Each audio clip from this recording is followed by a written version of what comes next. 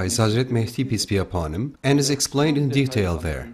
It's the same in the hadith of our Prophet sallallahu alaihi wasallam. Similar happenings will take place. That's it. This means world dominion of Bnei Israel is actually the world dominion of Muslims.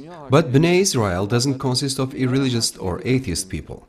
It's the Prophet Abraham's lineage that is intended to rule the world. Hazret Mehdi, peace be upon him, is a descendant of the Prophet Abraham, peace be upon him, and the Prophet Jesus, peace be upon him, is also from the lineage of the Prophet Abraham, peace be upon him. Muslims are children of the Prophet Abraham, peace be upon him, in a spiritual sense. Therefore, the ones who love Allah, who love the Prophet Abraham, peace be upon him, who love Islam will rule the earth. This indicates supremacy of the Quran all over the world, and this is what we understand from Bnei Israel's world dominion as described in the Torah. This will come about because the Quran reveals this fact. This is so since the atheist Zionists or contemptible communists are not intended in the Torah. In fact, they are described as harlots and disgraced in the Torah, and we learn in the Quran that Allah inflicts troubles on them. Allah says they will be retributed and believers will prevail in the end. Bnei Israel is actually the...